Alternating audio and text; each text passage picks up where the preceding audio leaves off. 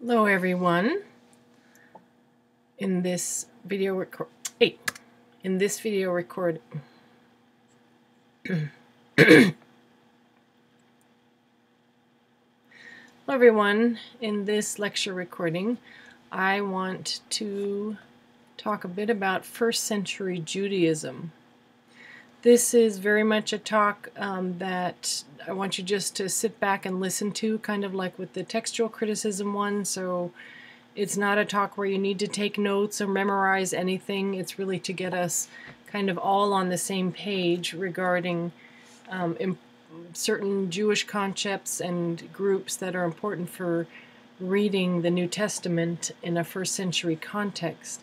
I am assuming that much of this will be familiar to you, either through a previous course in Hebrew Scriptures or through the catechesis material, particularly the level 3 material. So some of this is going to be a review. Some of it is going to perhaps bring in some text resources that you may need some more familiarity with.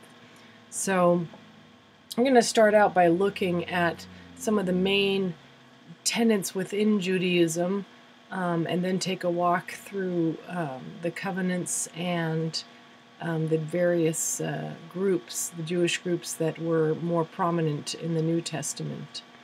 So we're looking here, I've got some pictures accompanying each of the slides.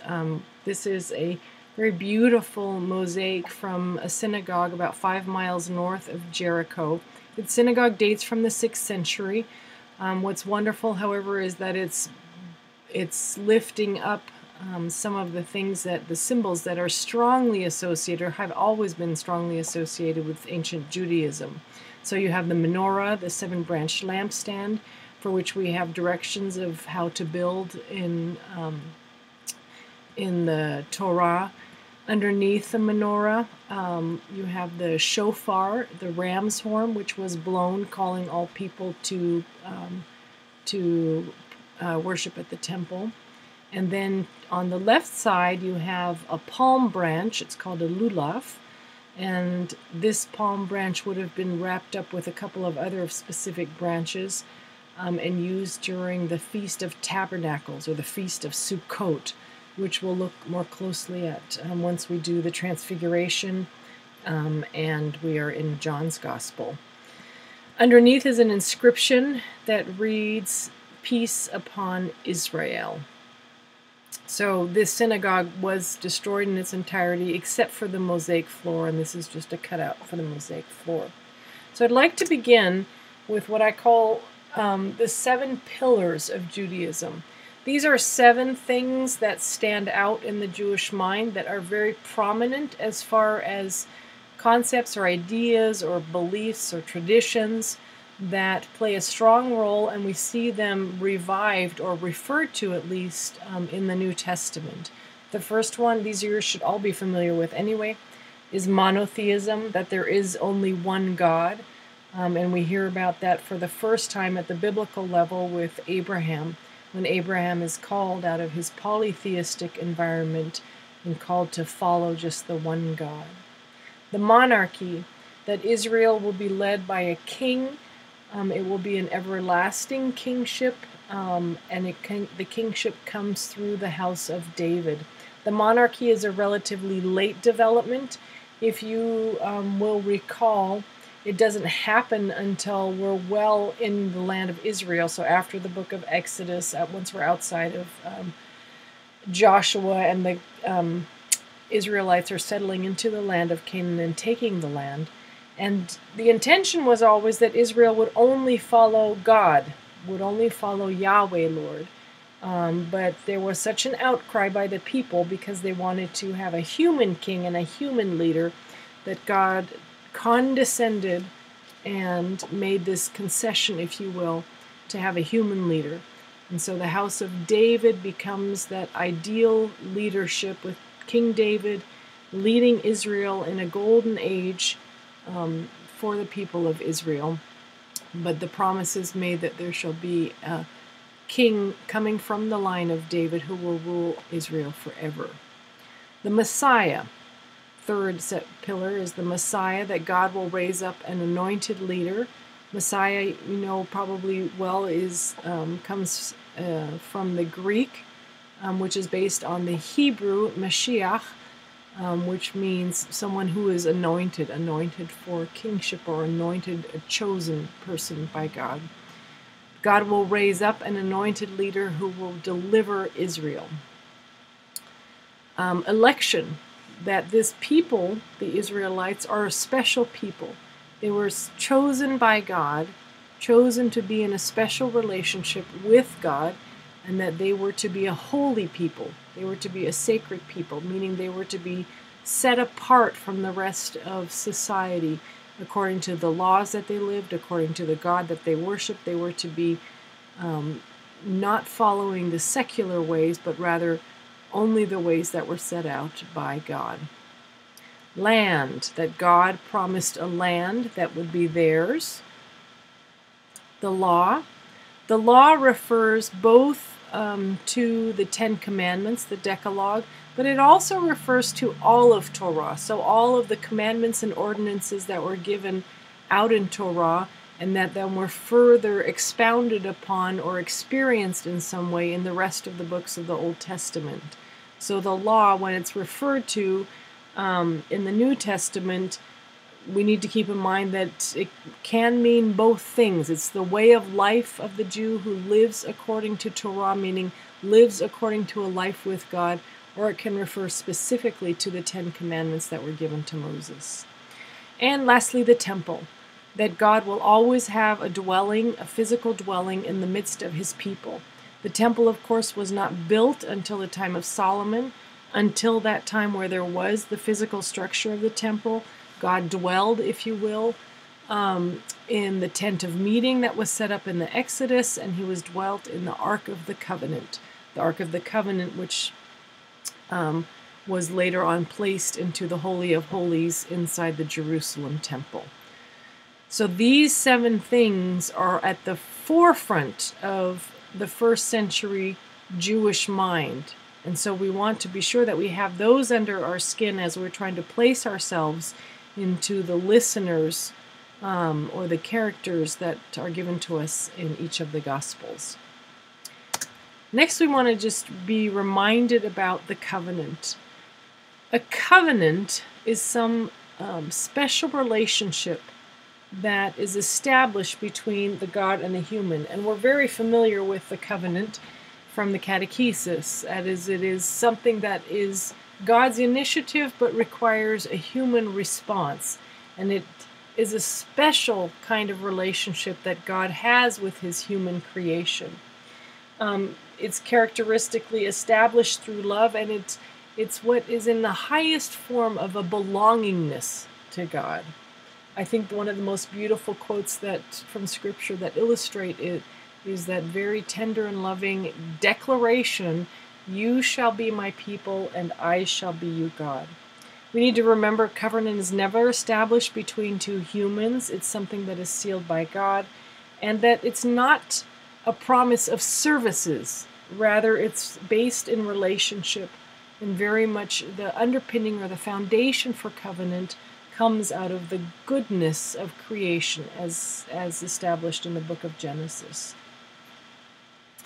There are 4 major covenants that I just want to walk us through, again, because these are references that are made in the New Testament, the covenants or these or the figures, with Noah and Abraham, Moses and the Israelites, and David. So we'll first look at Noah. The covenant with Noah is most explicitly described in Genesis 6 through 9. Each of the covenants are signaled with a promise and then a sign of that promise. So the promise is part of what it is God's initiative. The promise for Noah is that God will not destroy the earth again, and that's in Genesis chapter 9, verses 8 through 11. And then there is a sign that accompanies the promise, and namely it's the bow in the sky, or as we understand it, the rainbow in the sky.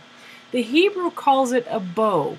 The bow refers to something that is of an arced shape, and it's an especially important word, not because of the rainbow so much, but because this word is also used much later in the book of Revelation to describe the bow that the rider carries on the white horse. This is the rider that's understood to be the divine figure of Jesus, most likely, who is out there conquering all evil once and for all. And he is holding a bow and using a bow in his attacks. And it's the same word that is used in the Greek that is referring also to the bow in the sky with Genesis. So I want to keep that in mind. Here also just a quick reference to an Orthodox icon showing that moment of the covenant relationship or the sign being produced or having been produced. You'll notice in the bottom right is an altar. One of the human responses always that we see in the Old Testament, the human response to God is the building of an altar and making a sacrifice. This is such a prominent theme and such an almost automatic response among the patriarchs that as soon as something that has happened that is a divine encounter of some sort, the response of the human is to make a sacrifice, offer something back to God. And I think it's wonderful here in the Orthodox tradition that they have picked that up with the image of the altar. Next, Abraham. Abraham, the covenant, is outlined specifically in chapters 12, 15, and 17 of Genesis. The promise that God gives to Abraham, he gives it to him when he's still Avram. Remember, Abraham undergoes the name change, signaling a complete change of vocation for Abraham. That the promise includes that he will have numerous descendants, as many as the stars in the sky or the sand in the sea. That his descendants will inherit the promised land, and that nations will be blessed through Abraham or through his offspring. So a threefold promise is given by God to Abraham. And the sign of that promise is circumcision, that new belongingness shown by the physical mark of circumcision that they belong to God, or beginning to belong to God in a special way. Next, we have the covenant with Moses and the Israelites as outlined in chapters 20 through 34 in the book of Exodus. The images that you see below here are from the French painter Marc Chagall, much more of a contemporary view of a Jewish scholar, or Jewish artist, excuse me. And the left one is, of course, Moses at the burning bush, having being where Yahweh God is revealing himself to him, and you can see that revelation is happening in the left upper corner of the screen with the Hebrew letters for the word Yahweh, for Lord. And then on the right, Moses receiving the Ten Commandments from God through the cloud that represents the glory of God and the active presence of God. So we have then the promise in this now. We really have the carving out of, you are my people, I will be your God. And this is carved out now because God gives then the Israelites the capacity to be in relationship with them by how they live their lives. The way for them to stay in relationship with the Lord is through the following of the law, through the commandments. This is what also sets them apart, because these commandments will outline in some ways different expectations of behavior, of social behaviors, than what would be in their polytheistic environment. So they will be set apart and reserved. Ultimately, their mission as the people of Israel, yes, to be chosen, but to be chosen for a purpose, that they shall be an example, a beacon of light, it said, for all other nations to draw, that their purpose is to draw other nations to God as well, in the ultimate sense. So we have then the third covenant with Moses and Israelites, with the sign being the Ten Commandments and the tablets, which were later then housed in the Ark of the Covenant. And finally, the covenant with David. David, this takes place in 2 Samuel chapter 7, and the promise here that is given to David and the Israelites is the royal dynasty having a house through the line of David. House, that's what the Hebrew says, the Beit David, through the house of the line of David. And the sign then are these numerous descendants from the line of David, as well as the temple. Now, if you remember, this was at the time when the desire for God was really for Israel only to follow him, that there should be no other ruler or no one else before God. But the Israelites made such an uproar when they came into the land of Israel because they saw all their Canaanite neighbors had kings, and so they cried out and said, "We would like to have a king too. We would like to have a king too." And there was an argument that ensued because Yahweh said, "I'm the only one you should follow." Yahweh eventually did condescend, and he then appointed the first king, or the first king, as King David. And you can see here, and this is a wonderful fresco, which is showing the prophet Samuel, who is anointing with the oil King David as king. He's standing there after he's been chosen next to all of his brothers, the very meager herdsman that King David was, yet he was the one that was chosen to lead all of Israel. There was concern on God's part because of what can happen in kingship, and indeed down the line, of course, the monarchy in Israel was split. The northern part of Israel split from the southern part of Israel, Judah, and then the two of them basically were at each other's necks for hundreds of years. This is where we have the language of the northern kingdom and the southern kingdom, and we have a monarchy in each one of them, and it ends up basically falling apart in two exiles. First, an exile of the north to Assyria, and then the major exile to Babylonia, focusing specifically on Judah and Jerusalem in the south. So the monarchy had its own problems, or the idea of a monarchy had its own problems, and yet we have this promise of a new kingship that will come through the line of David. And of course, that promise of the new kingship has an earthly dimension and has a divine dimension, as we all know. Now, we also have a renewed covenant, as described in the book of Jeremiah, the one that describes how God's law will no longer be on tablets, but will be written on the hearts of within the people, and that the Lord will make this new covenant with the house of Israel and the house of Judah. And you can see this reflected upon or referred upon in the letter to the Hebrews in chapter 8. The image right here that you have the painting is by Rembrandt. Beautiful painting that is showing Jeremiah. When you read the book of Jeremiah, it's in some ways a very dark book because he's constantly giving these messages on the one hand to Israel about how they are just not following God's ways and that it will lead to a certain destruction. And then he gives these beautiful signs of hope, as in this announcement of the renewed covenant. But here we have kind of the darker side where Jeremiah is at a loss and is contemplating the destruction of Israel, the destruction of Judah specifically, and the destruction of the temple in 586 before Christ, when then all of Israel was in exile. Jesus, of course, then gives us the new covenant. At the Last Supper, the cup is the new covenant, as described in Luke 22, and then reflected upon also, cited by St. Paul in 1 Corinthians chapter 11. Hebrews is a wonderful letter to be reading how all of this language of Judaism that we encounter in particularly in the New Testament, especially in something like Matthew, but then how it's also reflected on with Jesus as that high priest and the utmost king and the divine Savior, as well as the mediator of this new covenant. I highly encourage you to read Hebrews on your own at some time. It's just a wonderful, wonderful, very rich letter.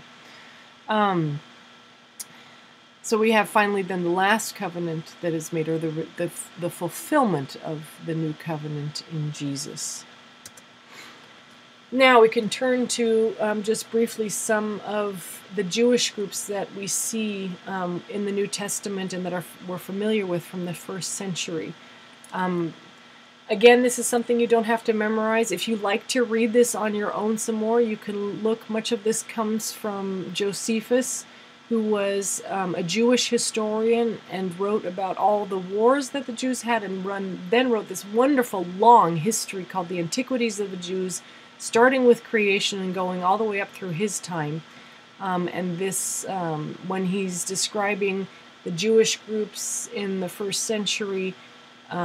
It's from Book 13 of the Antiquities of the Jews. He gives about a paragraph on each one, and then of course there are scattered references throughout all of the Antiquities. Well, we first start with this group called the Sadducees that we know very well from the New Testament, the Sadducees. And they probably had their roots from a Zadokite temple priesthood. Zadok was a priest of David. You could find him mentioned in 1 Kings chapter 1, verse 26. That's 1 Kings chapter 1, verse 26.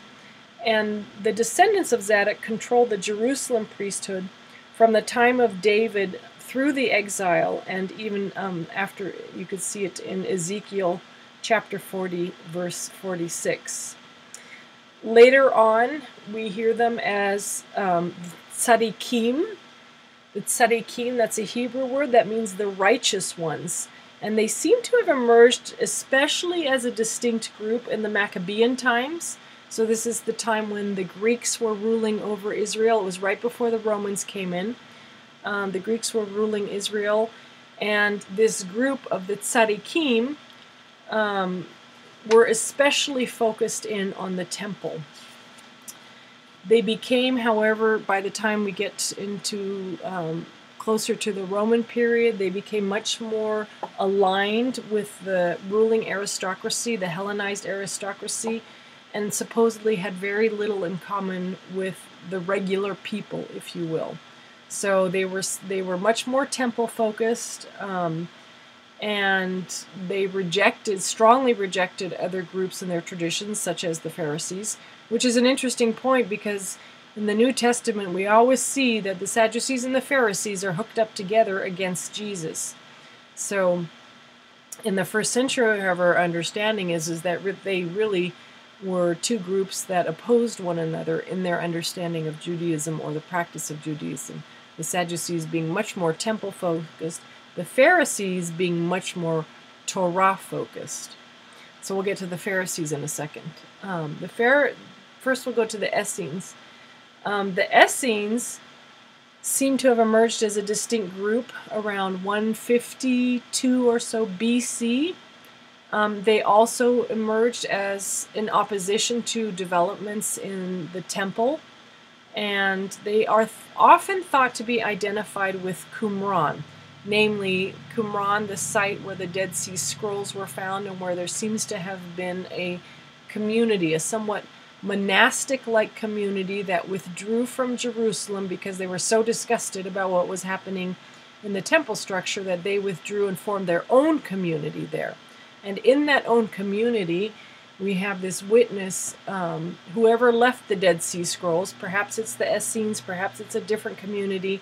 Nonetheless, we have this wonderful scriptural witness of copies of the Old Testament, all the writings of the Old Testament, as well as writings about living in community life, that they clearly practiced celibacy and had a very high state of ritual purity. They had a forbidden participation in anything with the temple. And they had a very strong sense, developed sense of waiting for the Messiah. That they anticipated the Messiah coming and that Messiah would usher in this new age, and that the Messiah would also then destroy all iniquity that was happening against these Jews and would punish the enemies, even those enemies that were within Jewish groups and were not living according to God's laws. They're a fascinating group. Josephus describes them, the Essenes, as very pious and very dedicated to community life, and everything points to them being a monastic group. Then we have the Zealots. I have them in parentheses or in quotes right there because we're not sure that they were a distinct group. The Zealots were people who clearly were opposed to the Roman occupation, and they seem to have been a nationalistic movement that was led by someone called Judas the Galilean. It's unclear whether this was a distinct group or whether this was simply people who were zealous for keeping Judaism, for keeping Torah, and being very much opposed to the Romans or any kind of occupation of Israel. So I put that in quotes just because it's not entirely clear whether this is an organized group or whether this simply describes people of this particular viewpoint. Then we have the Sicarii. The Sicarii are named after the Sicarius, a Latin word for a dagger. It's a short knife that these people kept hidden inside of their cloaks. They were very anti-Roman, and it was said that they thought nothing of sneaking up behind Roman soldiers and grabbing their Sicarius knife and giving them a stab in order to rid Israel of the Roman occupation. In Josephus, he describes that there was a group of them who were among those who lived and held out against the Romans in Masada. If you remember, Masada is that rock fortress outcropping settlement that is near the Dead Sea that I showed slides of in a previous lecture, with a wonderful settlement in the middle of rocky nowhere, and that a group of Jews lived up there and held out for many years against the encroaching Roman soldiers. So the Sicarii are one group whom Josephus mentions as also being on Masada. Just a quick word about the coin that you see here. This image here is of the shekel coin. It's a silver coin. It would have been about the size of a quarter. That was issued by Jewish rebels in the year 68. This is the Jewish rebellion against the Romans that took place from about 66 to about 70 and ended in the destruction of the Jewish temple. On the one side of it, there's something that looks somewhat like a chalice or a cup. It is not a chalice as in a drinking cup, because of the bulleted line, or the rim of the cup, as you can see, is very different, and it's actually probably a measuring cup that was used to measure out the first offering of grain that was always given back to the Lord. So the writing, also the inscription around it, is written in Paleo-Hebrew, which is a very ancient form of Hebrew, even an old form of Hebrew for the time of first century Judaism, and it reads that it's a shekel, and it's from, reads Israel, and then the two letters just on top of the cup read year, or an abbreviation for year 3, meaning it's the third, this coin was minted in the 3rd year of the revolt. The other side has the inscription Jerusalem the Holy, and in the center it's an image of a pomegranate, a flowering pomegranate, which is a very important and popular symbol within ancient Judaism in particular.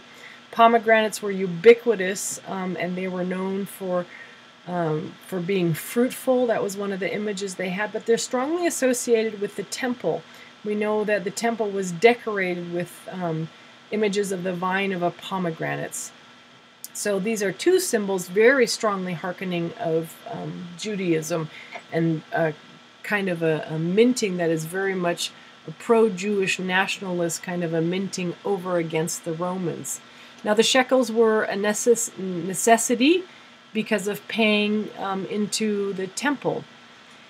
The rule was, of course, anything entering or touching or near the temple had to be in a highly pure state. And so when people would make financial offerings to the temple, they had their money, the Greek and Roman money, had to be changed because it was considered A, Gentile, and B, it was impure money, not only because it came from the Gentiles, but also because it was not a pure metal. So as you had inflation and deflation of currency in the Greek and Roman empires, so also their pure metal coins would be infiltrated with other metals. So you no longer had one metal, such as in a gold coin, but then you had smaller denominations with mixed metals. And this was not allowed for the temple. So there were currency exchangers. We read about them in that passage where Jesus is overturning the tables of the sellers as well as the money changers.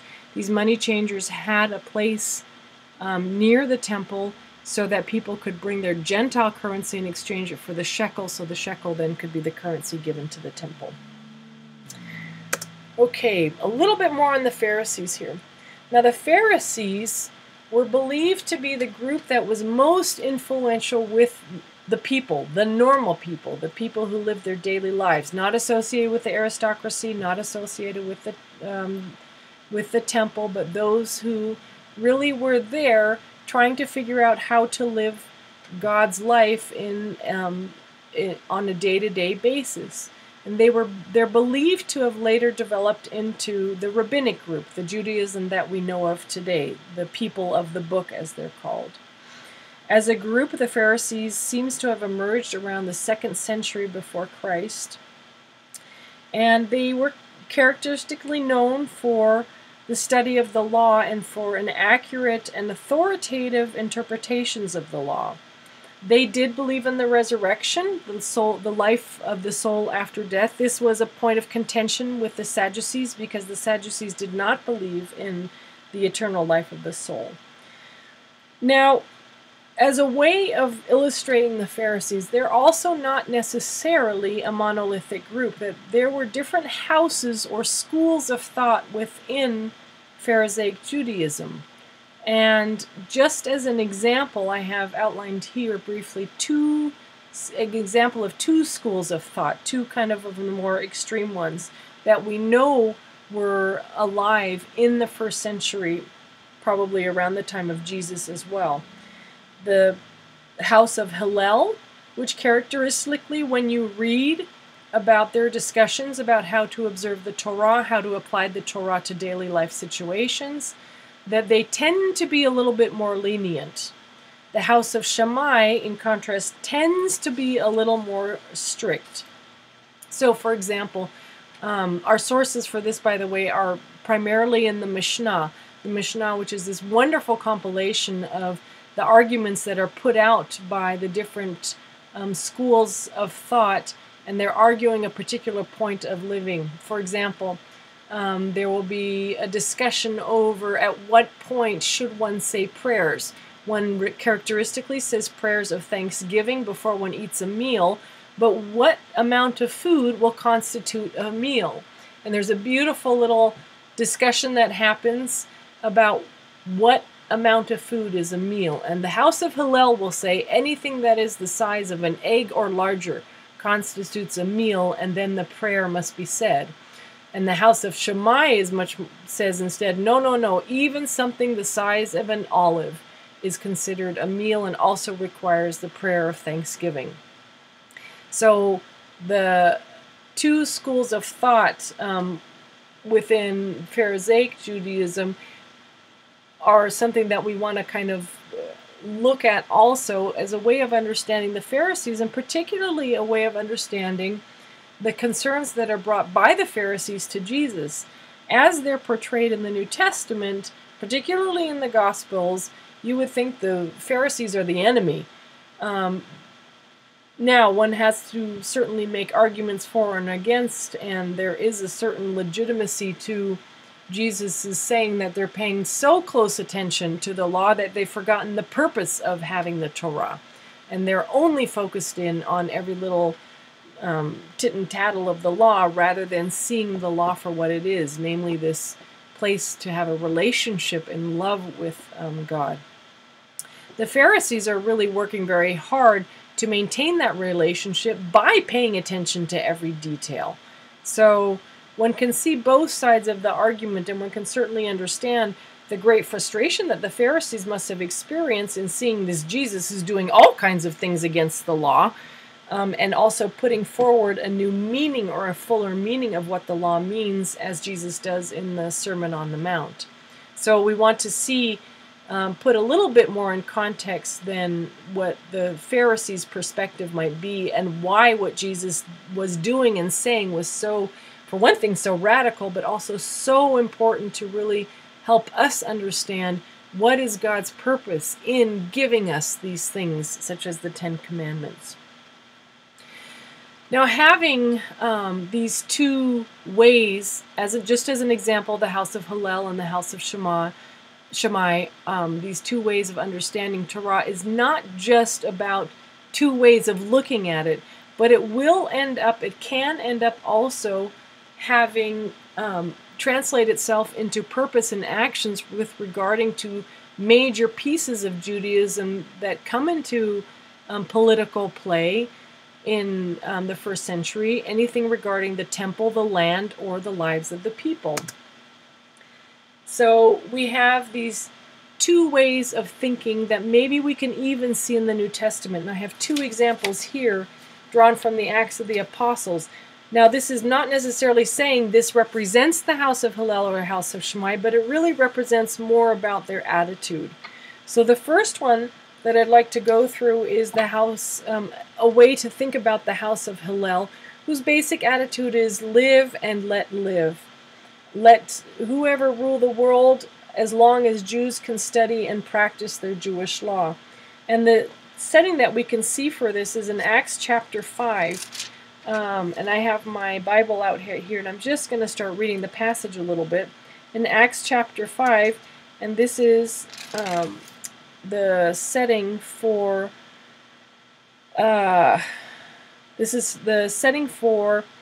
the disciples going into the various synagogues. Every time they go to a new synagogue, they go to, or they come to a new city, they go to the synagogue and they begin to preach what has happened in Jesus. And characteristically, they get tossed out.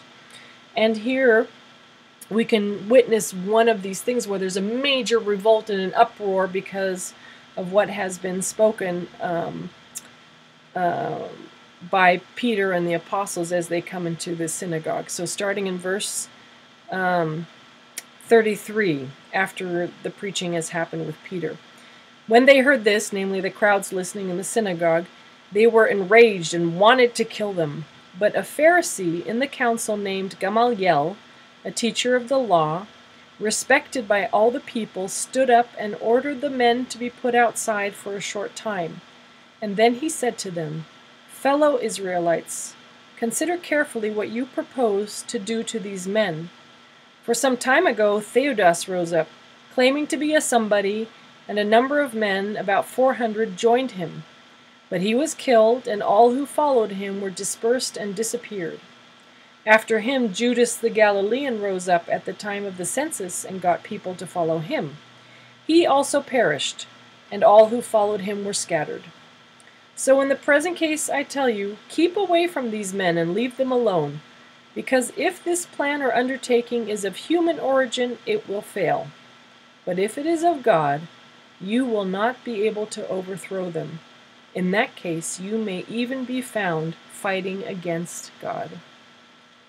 So, here we have this example of where Jews responding to the message from the apostles about Jesus are making choices, right? Whether to go after these men and physically hurt them or kill them, or as is this Pharisee from Gamaliel is ascribing, if their work is something that has God on their back, then there's nothing that we can do to stop it. And so if it is something that is only of a human origin, then it will die out on its own. So our job now is not to go after these men, but just to leave them. And we go and continue to focus on our life living Judaism as we understand it as Pharisees. Okay, so that's kind of the sense that we can see of represented by what the house of Hillel would do. Now, in contrast, the house of Shammai, this would be a group that is far more zealous in keeping of the traditions and staying close to God, and far more concerned with a greater detail.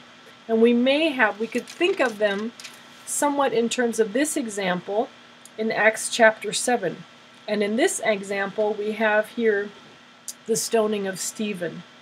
Again, it's the same kind of thing where the apostles are out and they're preaching something, and then comes the reaction of the Jews to them. So verse 54, "When they heard these things, they became enraged and ground their teeth at Stephen. But filled with the Holy Spirit, he gazed into heaven and saw the glory of God and Jesus standing at the right hand of God. 'Look,' he said, 'I see the heavens opened and the Son of Man standing at the right hand of God.' But they covered their ears, and with a loud shout all rushed together against him.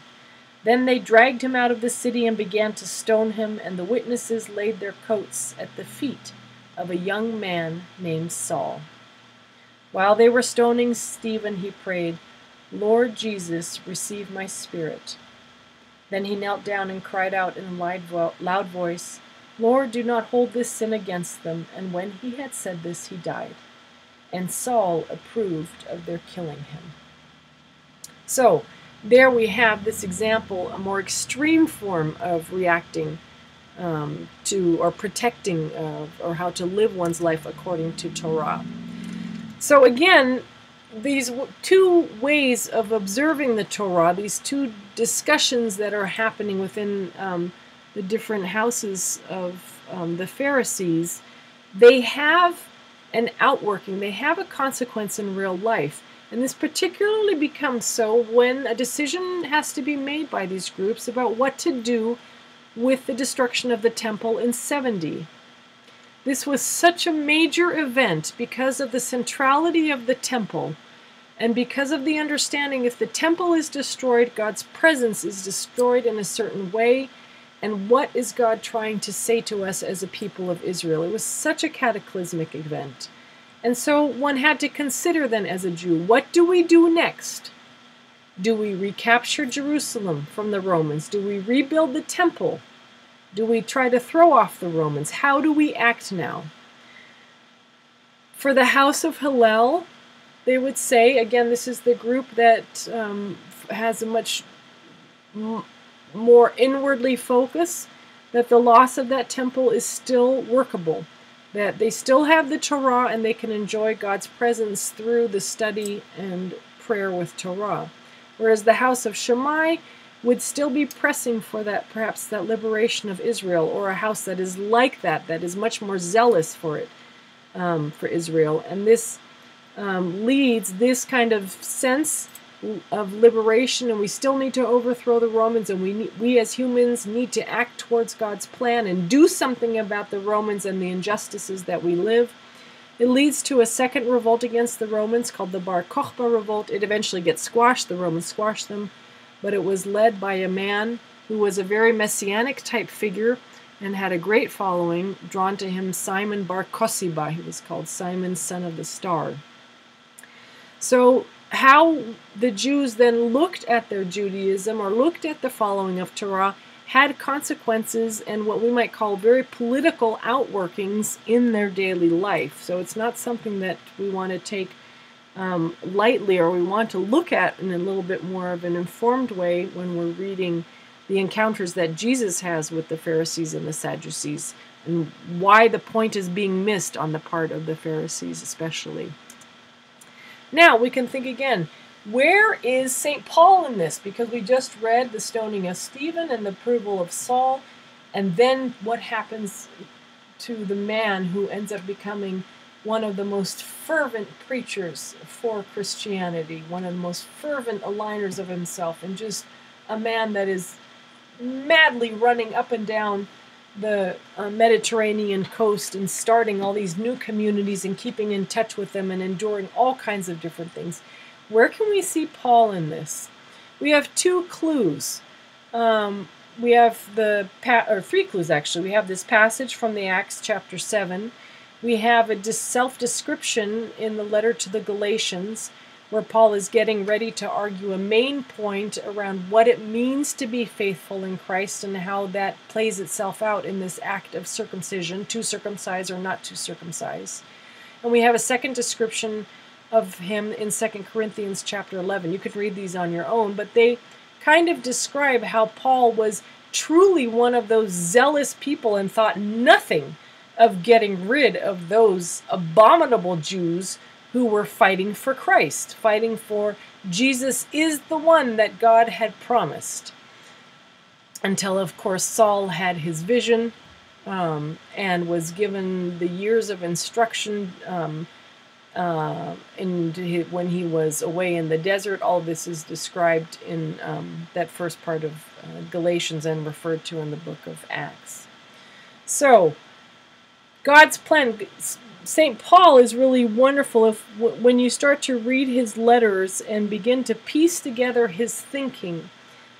We can piece together much of what we also already know from the Catechesis of the Good Shepherd, that God has this plan of salvation.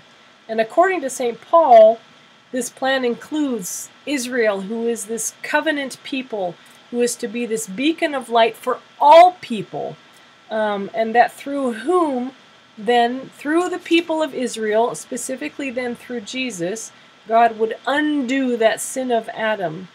But because Israel was sinful at a certain part in her history, she went into exile for many years, returned from exile, and even though she had returned from exile and the temple was rebuilt, that this fulfillment of promises was not yet finished, because there still had to be this restoration, that there had to be a Messiah that had to come in, and that all people had to be understanding and followers of God. And the covenant, of course, plays a very special role within all of this. So, with this in mind, again, I hope this is just a bit of a review